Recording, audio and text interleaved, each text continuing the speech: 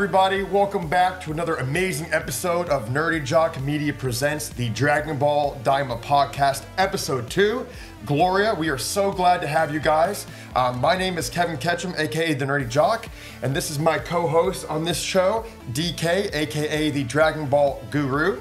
Yep, and we actually just like last week, we just finished watching episode 2 right now. And it was awesome. Really cool. We're coming in hot. We're coming in hot. We're coming in hot. This episode, more setup, more exposition, also a little bit more world building. Yeah, it's great because the first one was just, we were excited to see what's going on. We had the flashbacks of Majin Buu and all that. And this is really more, hey, we're going to go forward with Daima. Right. Yeah. The first episode, it was just, there was excitement because it didn't suck and because it looked good. And then this one, it's like, oh, okay, now it's the preamble. Like it echoed a lot of the stuff that we've already talked about between the Saiyan and the Namek saga, where it's like we have a. By the way, this is going to be filled with spoilers. So if you haven't seen it, go to Crunchyroll, watch it right now. It's available right now. Fridays at 10 a.m. By the way, every week they're releasing them. So there's 20 weeks of this.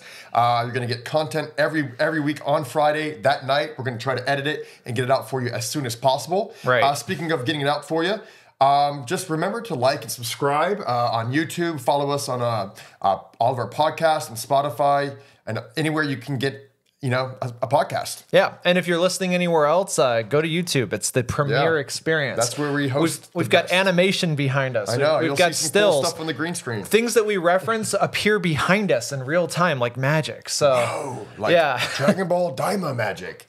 Yeah. Yeah. The original name. Yeah. Yeah. So you already said it right off the bat. You really like this episode. I like it. Okay. So I mean, was it as good if you're going to compare with episode 1? Was it as good? I would say probably not. But this was a great episode because it was funny.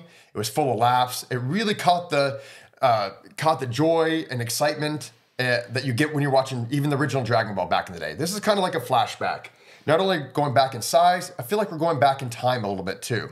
We get some great interactions with Bulma, making fun of Krillin at the very beginning because they all realize they're all very small. And, Bulma makes fun of Krillin saying, oh, well, you were always small anyway. He's like, oh, man, don't remind me of that. So just a fun little flashback to the olden days as well. And you get a lot of really good memory moments. And we'll talk about more memory moments later on with Nuevo. Yeah, sorry, hard to pronounce that one. But. Well, Toriyama, from the point when he started doing Super, he was already trying to make Dragon Ball like silly and funny again. Exactly. Which people had mixed feelings about. Like a lot of people were like, wait, why is he stupid now? Why is he dumb? Like, why is he so silly and stuff like that? But that kind of vibe definitely works better for a younger Goku. Yeah. Which might have been one of the reasons why he was like, well, why don't we take the premise from GT where he becomes the kid again? And then it will fit a little bit because this Daima Goku acts like Super Goku. Right. I wouldn't say he acts like Dragon Ball or Dragon Ball Z Goku. It's very much Super Goku. Right. But it really fits this version of Goku who is first grade age, which in the canon, this is the youngest Goku we've ever had just as part of the main story because I believe he was 11 or 12 in Dragon Ball. So. But of course, they are smaller and they're shorter until they hit like 15 or 16 and they grow. And they just sprout up super quick. But it's funny that you said that. It reminds me of a Super Goku. But the great thing about that is you're right. And you could tell Toriyama they did go back towards Dragon Ball or just more goofy, a little more fun, lot more antics going on screen. But remember, the one thing about Goku that really is reflected in his new size is that he's always had this kind of, he's always been a kind of aloof or had I wouldn't say goofball personality, but very innocent, very fun, very childlike, nature. Like that his nature is childlike.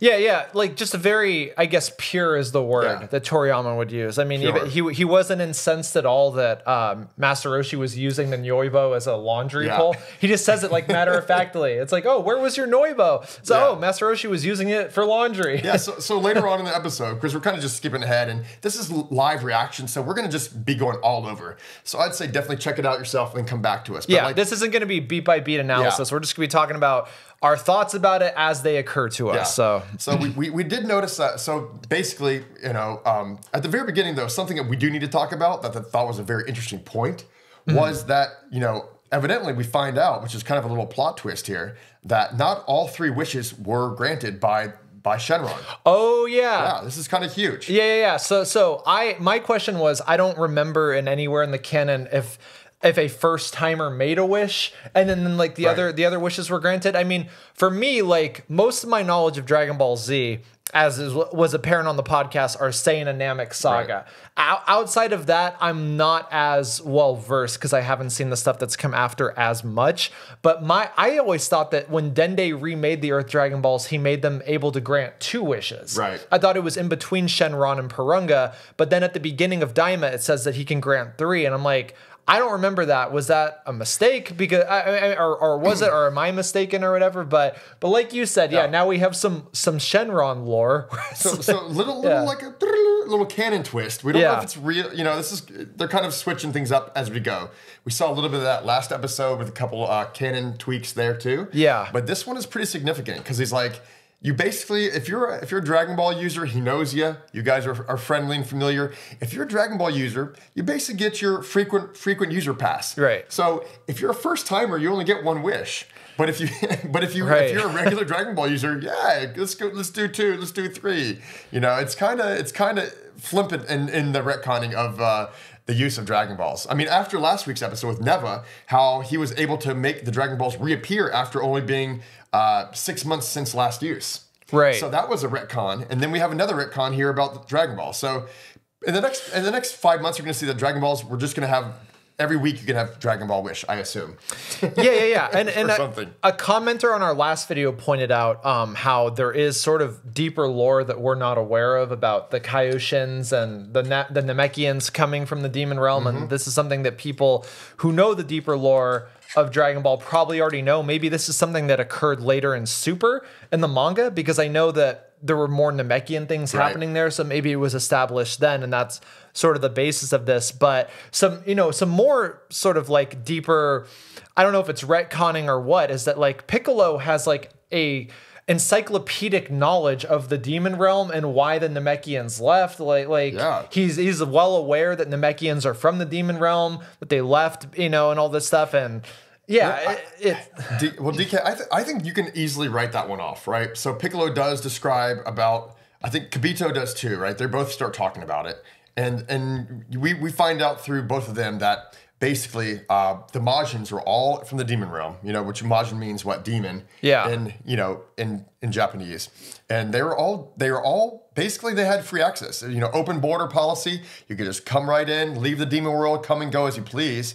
And then too many demons, started populating other universes. Yeah. So all the other universes. There's like a mass migration. It reminded me of like the backstory of A Song of Ice and Fire, the Game of Thrones books, where it's like, just a bunch of people left Essos at one time, and then eventually, well, I guess, the borders weren't closed, but in this case, the demon realm just closed its borders and stopped people from leaving. So. Right, and it's funny because maybe once we get into the demon world, we'll learn more lore about the parallels between those in the demon realm, because you see there's good guys, there's the Kaioshins, the Supreme Kai, like they were just demons, I'm assuming, and then when they left, then they grew just like Goku and all of our other characters. All of our Dragon Ball Z have grown into being stronger and better people.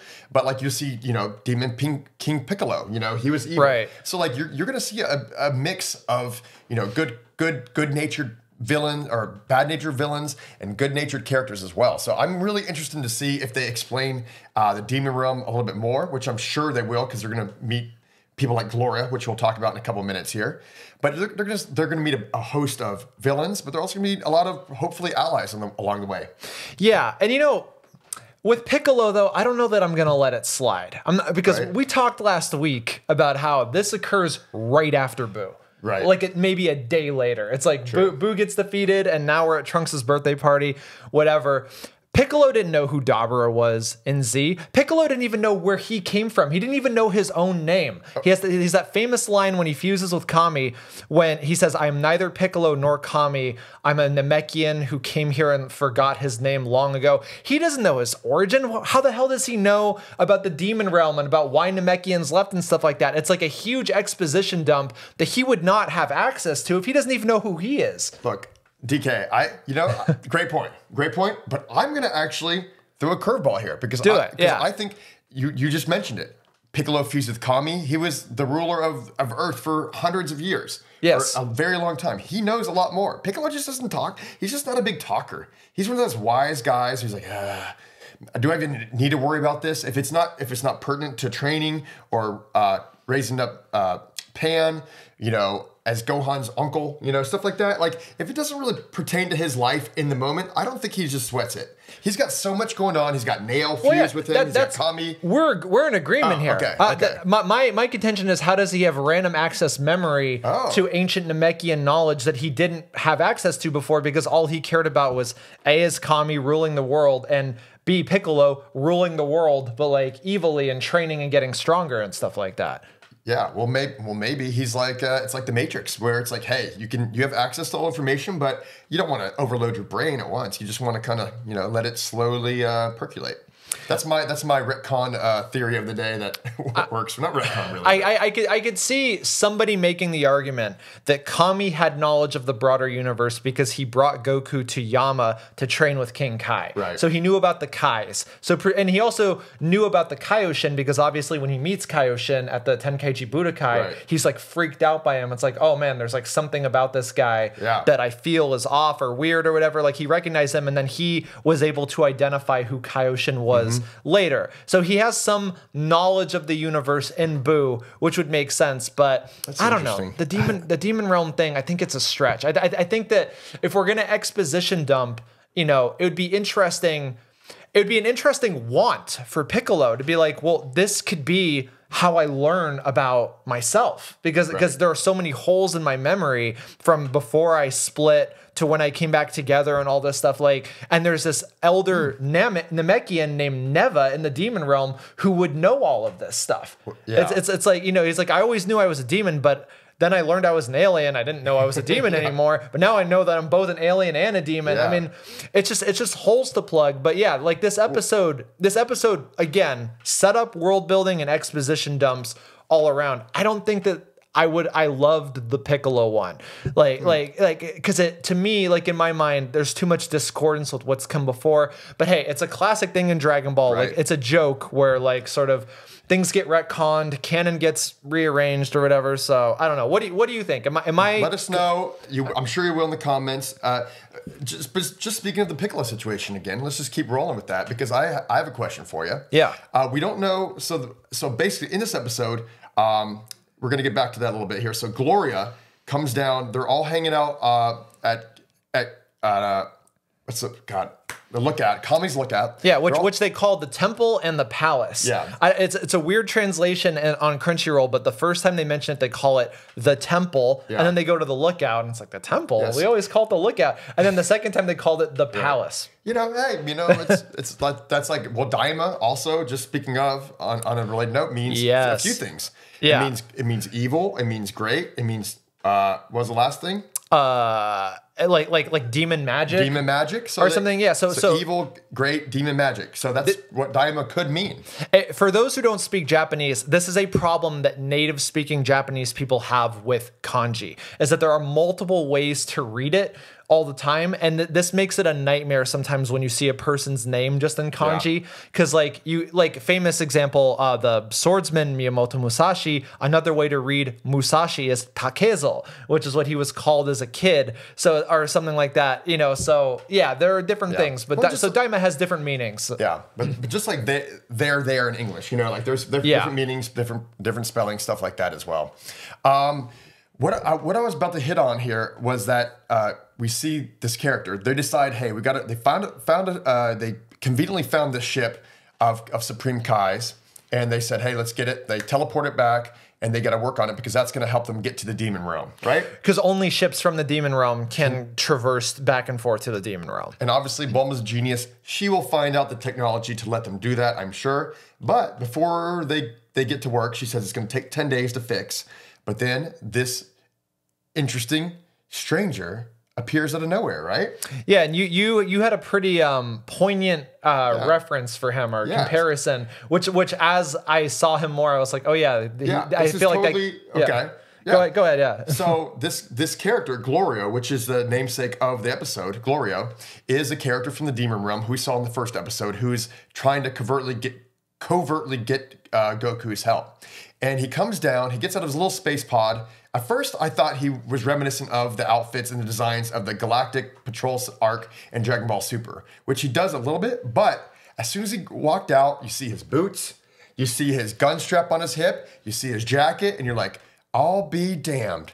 That is Han freaking Solo if you've ever seen him. It does seem like Han Solo was the reference, which is, as you pointed out, we've talked about it before on the pod. Yep. One of the first things that got Toriyama noticed was a one-shot parody of Star Wars that he did. So he was a big Star Wars fan. That's kind of how he got his start in a way. Yeah. And it's funny because, you know, he's finally going back to Star Wars. And it's funny because in Star Wars A New Hope, Luke and Obi-Wan, they need a ship. And guess what? You know, Glorio comes down and he is a Han Solo-esque character. We don't know his intentions either, because Supreme Kai's like, hey, watch out for him. He could be, we don't know exactly what he's thinking. He looks a little roguish like Han Solo. And he just so happens a ship that can take them to the demon realm. Right. So, you know what? We're going to give props to Star Wars, props to Akira Toriyama to throw in a little Star Wars love back in there. And, you know, Gloria is Han Solo for this show. And speaking of rogues, I think one of my favorite things about this episode in terms of the people being aged backwards was Child Mr. Satan and Child Master Roshi. And Ox King too, right? Oh, and Mr. Popo. Yes. Mr. Popo with the crazy horns on his head. Yes, Yeah.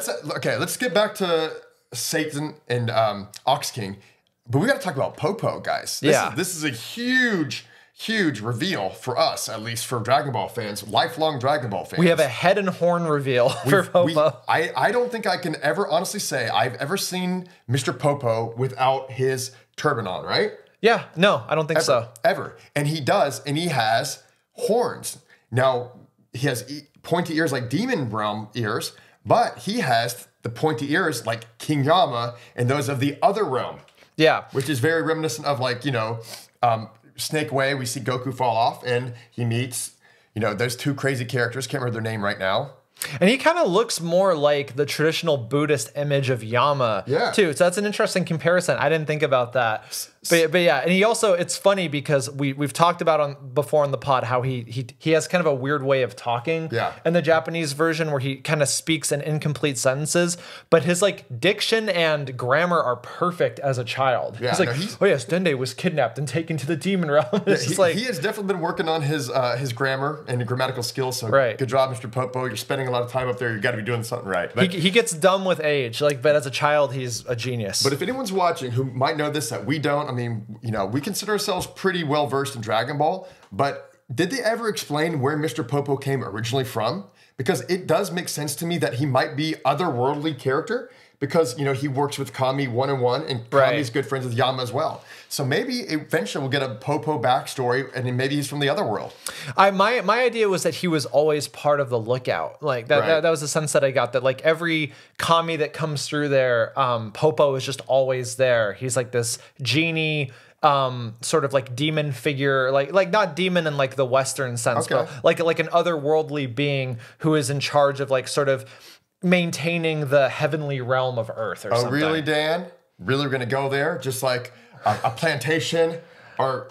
That's not what I said. Is he the help, Dan? Look. If we want to get into that, gloves off. We're going there. When we first see him, he is watering flowers. He is planting a garden. When Goku first climbs the Nyoibo from Karin's palace all the way up to the tower, he's, you know, tending a garden. I know. And it's basically just follows Kami around, just like, oh yes, Kami, I'll do whatever you say. So, I mean, I know. I'm just teasing you guys, but yeah, it's funny because, you know, Mr. Popo has a long and storied history with, you know, some racial discrimination, which we actually tackle in an episode of Dragon Ball in our previous pods. Check it out. And we actually go into detail and explain the Japanese version. We're not going to do this now, today, on this pod. No, we've already covered it, and it's a heated debate. Like, it's been in the Dragon Ball world forever. Like that image in the Western world means something different than it does in the Japanese world. We'll leave it at that. Yeah. So we are just teasing, but yeah, we love Mr. Popo, and we're excited to learn more backstory about this horns and if he is from the other world. Yeah. The other major thing that I loved in this episode, and like I'm just gonna always come back to this because this is like my thing, is that like the character designs look fantastic. So good. The animation, like, I mean, there wasn't any like battle stuff. You know, this was a budget save episode or whatever. But like when Goku brought the Nyoibo up to the lookout and started swinging it around, I was just like, God, that looked beautiful. Yeah, it looked so good. Like I cannot wait for these Nyoibo. Like now I have like a New Jersey accent. Can't wait for this Nyoibo like fight scenes later when he goes to the Demon Realm, which it feels like based on the very short preview that we got at the end that we're gonna be there next episode. You know, speaking of the Nyoibo and Dragon Ball, you know, and going back to the history of Dragon Ball, and this was kind of made as a 40th anniversary kind of spectacular, just to go over all of Dragon Ball. So when we talk about the Nyoibo, it was a really cool scene. So Goku does a side quest in this episode to get his Nyoibo because his body being small, he still is, you know, all the powers. Essentially, we don't know yet, which we're going to talk about in a second here, is maybe he has all the powers and abilities yet, he just doesn't know how to use his body. So he kind of like when Ginyu took his body and didn't know what to do with his body. Yeah. Actually, that's a direct one-to-one great comparison there, DK, because he had to learn how to use the body and he's trying to use it now. But instead, he says, you know what? Let's get some help. Let's get that power pole to extend so I can reach a little further and do my attacks better. And it was just cool to see, you know, Goku has a really great moment with Bulma, and he brings up to Bulma and is like, oh, my Nyoibo. And so if you're like us and you've seen Dragon Ball back in the day, you're like, oh man, it just brings back all the memories of them going on adventures together and just, you know, Bulma and Goku again. It was kind of great. And that was just one little second, but I was like, oh man. And it brought back the feels. Like this episode was fine. This episode was fine. It was set up, it was exposition or whatever. If I had any critique, I would say like I could do for some more like little twists or whatever. Like they kind of like, you know, at the end of the Saiyan saga, there's all this hope like, wait, we can get to Namek because we still have Nappa's ship here. And they're in the hospital and Bulma's like, look, I've got the remote control, and then she blows it up. So it's like a big like butt, you know, like I talk about butts and therefores a lot. Like, and stuff like that. But then Popo shows up. He's like, well, Kami has a ship too, or whatever. And it's like, I felt like there was almost that in this episode, but now it's just that there's two ships. It's like, okay, we're waiting. We're talking, we're doing exposition dumps. But then some other guy shows up and he's like, well, I also have a ship, so we can just leave right now and everybody else can just come later or something. Han Solo, Gloria. But this is interesting. So now we're getting some setup for the future here. All right. So we know Goku is leaving with Glorio and Supreme Kai. And we see that in the trailer. You see a lot of action with those three characters kind of adventuring in the Demon Realm at first. Yeah. Now, if we get one more ship, it looks a little bit bigger than Glorio, so maybe he can hold more characters. Do you think, I mean, Piccolo has obviously got to go to the Demon Realm, right?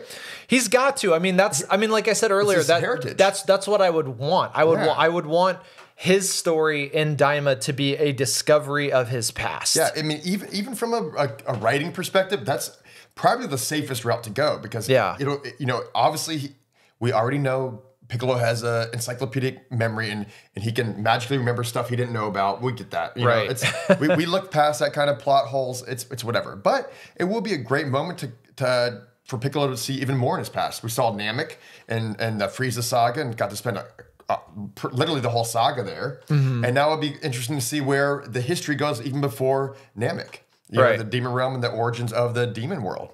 Yeah, and I mean, you were talking a second ago about what powers Goku doesn't have as a kid. Yeah. Apparently, he doesn't have instant transmission anymore. Yes, because Kibito was sort of like their Uber Eats driver. He was like here, use your teleportation, get food, get this, get that, teleport us back and forth. Yeah, and Bulma, she was savage. She was ordering his ass around. Yeah, but Goku, because he couldn't fly because he's not used to using his power in his body, had to use Nimbus or Kintoon, if you will. Yeah, he didn't use Nimbus. Oh, he didn't. No, you're right. Because I was like, he should, because we already got the throwback with the power pole / Nyoibo, and I was like, dude, you know how great it'd be if he just said, come here, Nimbus, and just called his Nimbus and just flew away on that. Right. Super cool. I would have loved if there had been a thing where as they age down, they just do not have access to the same well of power. Right. They he doesn't know Bukujutsu anymore, so he can't fly, can't go Super Saiyan. So he fully has to be like, oh man, all the things that I've been used to for the last 20 years, I no longer have at my disposal. Now I have to learn how to use this body and like do everything, and like I have to use Nimbus, I have to use the Nyoibo all over again, because it's kind of like in the middle right now. It's kind of split. It's like he kind of can do some stuff and he kind of can't do other stuff. And I feel like it would be a great disadvantage to have a first grader in the demon realm who doesn't know how to use his own power. It would almost be like a Gohan arc. It's like he has to discover how to like bring his power out because he just doesn't know, you know? It would have been great, but I don't know. Maybe you're right.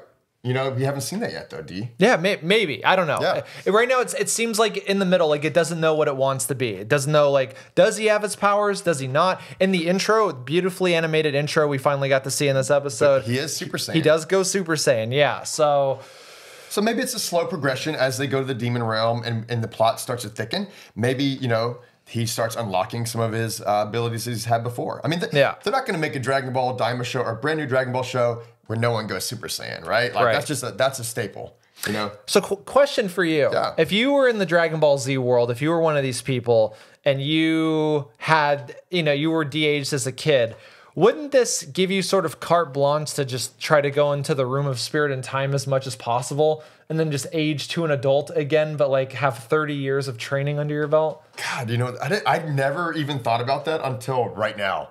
So it's like, and it's like 1 day is 1 year. And it's like, dude,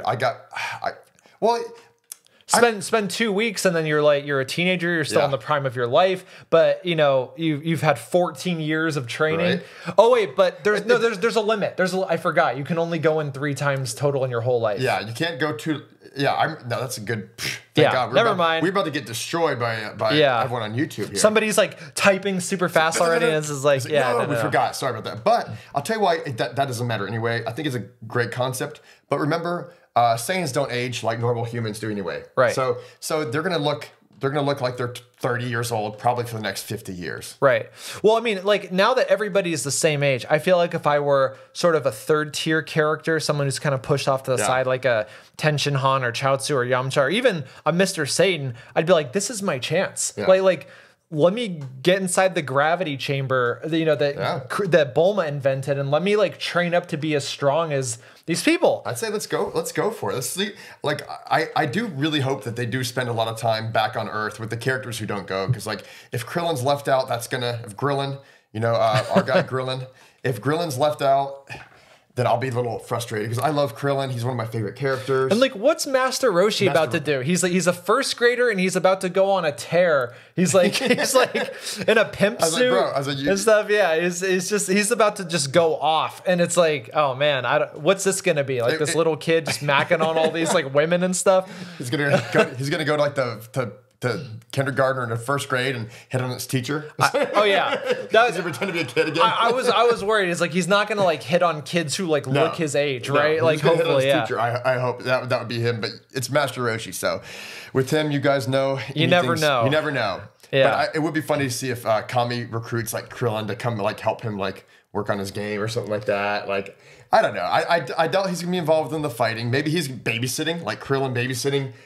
You know, Trunks and Goten a lot would be something funny like that. And it was just cool to actually see like a young Ox King and his little, you know, chibi Ox King and Mr. Satan. You know, I've never been a Mr. Satan fan or character, but he had a couple good lines in here as well. And it's just fun to see some difference and variation than what we have in the past. Right. So here's a fun thing that I thought of too, because my mind always goes to like the side and all these little tangents when I'm watching these things about the larger world. Right. And I was thinking about that moment in Super when Goku goes and he meets Android 17 and they're sitting around the campfire and they're just talking about what their lives have been like and how he's married and he has kids and stuff like that. And it would have been funny if he'd been like, oh yeah, and also like 5 years ago, randomly, I like turned into a kid for 2 weeks. Yeah. But then I remembered like that wouldn't happen because Android 17 did not save the world. Right. So he hasn't been de-aged. Exactly. So somewhere out there, he's like meeting the love of his life. He's like becoming a ranger, you know, protecting animals or whatever. Whereas like his sister, unbeknownst to him, is now like a child. Right. Yeah. I mean, good point there too, because it was funny in this episode. They noticed the catering staff that was hired for Trunks' birthday party was they were all, you know, middle-aged people or, you know, in their 20s, 30s. You could tell they weren't de-aged, they weren't babyized. Right. So I wonder if there's any like the Android 17, or I wonder if there's any other people that are like main or side characters who didn't get de-aged, because we didn't see. There's a lot of characters we haven't seen yet in this series that haven't been de-aged, or we don't know if they have or not. Because how involved did they have to be with the fight with Boo? You know? That was my next question. How broadly does that wish apply? Because Chaozu didn't help with Boo. Yeah. Like, I mean, Chaozu didn't even help with the Saiyans. Yeah, like, really? exactly. Yeah, I mean, he didn't do anything. He blew up and nothing happened. He got Tien mad, but that didn't really help either. Yeah. So, like, why is he de-aged? You know, like... I don't know. Yeah, Chaozu always looks like he's in first grade, you know? True, yeah. 5-year-old. So he's just perpetually a first grader, yeah. So I guess if you're just a cool character in the plot, they're going to de-age it just for fun. But hey, I will say, wrapping up, that episode 3, I'm excited to get to the Demon Realm to see what the actual plot is going to be. I'm giving this some grace because it looks gorgeous. It's like, okay, there's some setup, but Dragon Ball Z's always had exposition and setup, whatever. Like, let's just get to the Demon Realm in episode 3. Let's see what's going to happen.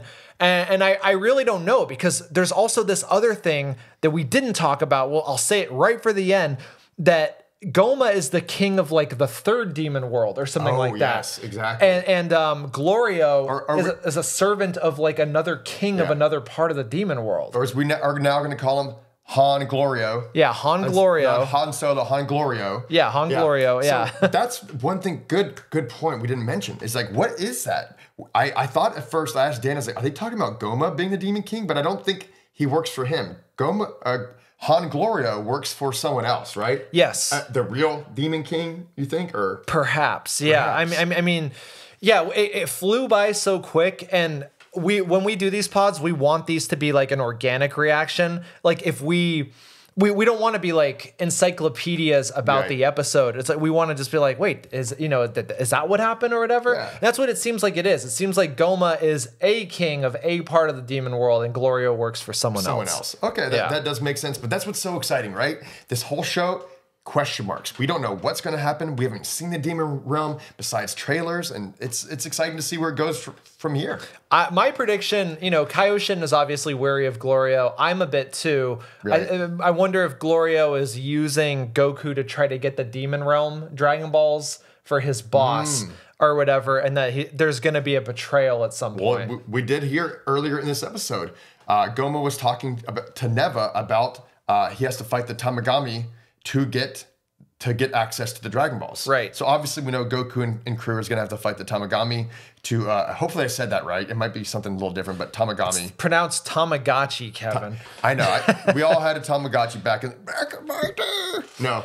But if they fight the Tamagami, and then they can get the Dragon Ball. So we know we've got some great action coming in the future. Right. And it would be cool. I mean, like Namek was great because people were stranded on an alien world. It would be cool if there was a betrayal early enough where now Goku is stranded in the Demon Realm. He's not just there, he's stranded there, and he has to fight his way literally out. Yeah. Because there's no plot to really foil because Goma didn't get his other wishes. Right. So it's not like there's like an evil thing happening. It was an all right joke. I kind of wish that he had gotten his other wishes because I want some resistance. It's like what are they fighting against or whatever. But it might be a story about being stranded. It's also a rescue story because Dende is there. Exactly. So it's just an adventure. It's a great adventure, like the new intro song. What do you think about the new intro for the show? Now we saw the full. I don't think the first one had that. No. Yeah, they played the song at the very end, but they didn't play the whole thing.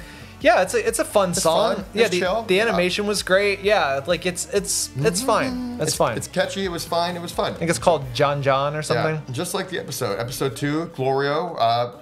Overall impressions, I give it a B. It was fun. It wasn't as action-packed and exciting as episode 1, but we're excited to see where it goes from here. I'll give it a C+. I have one more thought. I've been saving this. I forgot about this. I'm generous. I'm not going to lie. I'm just super generous. Yeah, no. C plus is fine. It's fine. It passed. It passed. So in the last episode, both Kevin and I were gushing about the new animation staff and how everything looked, especially the flashback sequences, how they matched the styles of both the end of Dragon Ball era and the Buu era. And there is a reason for that. And you brought up Dragon Ball Super Hero, which was the key to unlocking this. So the guy responsible for that section in Dragon Ball Super superhero. His name is Chigashi Kobuto. Yes. And he is an animator who is like, he's like us if we could animate. He's just a super Dragon Ball nerd. His life dream is to remake the whole show in the style of the manga. Goosebumps, brother. Yeah. Awesome. Like, he loves it. He was responsible for that scene. He advocated, like, we need a 2D section in the CG movie. Let's do it. And he was the guy responsible for that beautiful opening animation of Goku. And we'll put that back on here again. Yeah, when he's punching, and then like when it goes to the Dragon Ball thing, and then when it switches and stuff like that. That's all thanks to this guy. Like, this guy's holding it down at Toei. Thank you so much. Yeah, for all of us Dragon Ball nerds. I think, they actually, you know, we're almost done here, wrapping up. But he originally didn't want to do it. He's like, I'm not going to sign on to do any animation for this unless you do a 2D segment. Oh, yeah. Oh, really? That was actually part of his prerequisite to getting it. He's like, look, I don't know how I feel about computer generated films in general, especially with anime, and 2D hand-drawn animations. It's a staple. It's a part of history of the animation style, which is one of the reasons why I love it so much. Anime. But he's like, if I do work on this project with you guys, I know you're going to do a lot of computer generated stuff and 3D stuff, but he's like, we need to have at least a nice segment that is hand-drawn. And that was part of the handshake deal to get him to work on this project. And not only hand-drawn, because every time older Dragon Ball Z things have been reanimated in 30 years, I think they always look like crap. Like the intro to Dragon Ball Kai that was done in that like modern style. It's like, this doesn't look as good as the old school stuff, but this guy likes the old school look. Yeah. Not even that. He likes the old school look, and he likes the manga design. So thank you, Chikashi Kobuto, like, for holding it down for everybody. I mean, like, giving us this beautiful animation. I look forward to seeing more of it as we go. You gave us renewed hope for more beautiful animation like that as well, which we are already getting in Dragon Ball Daima. Right before we wrap it up, we just want to say thank you guys for all tuning in this last week. Yep. We have a huge turnout. We got 1,000 new subscribers in 1 week. Got over 4,000 views on episode 1. Welcome new subsubscribers. Thank you so much. If you're not subscribed, please key blast that subscribe button right now. Ding, ding, ding. Smash that like button. We're gonna be reacting day of every single episode, all 20 episodes of Dragon Ball Daima. So just stay tuned. We've got other content coming soon. We've got Dragon Ball Sparking Zero video coming out. So stay tuned. We're watching as well. So check us out. Stay tuned, and we'll see you next time on Dragon Ball Daima Pod. All right, sweet.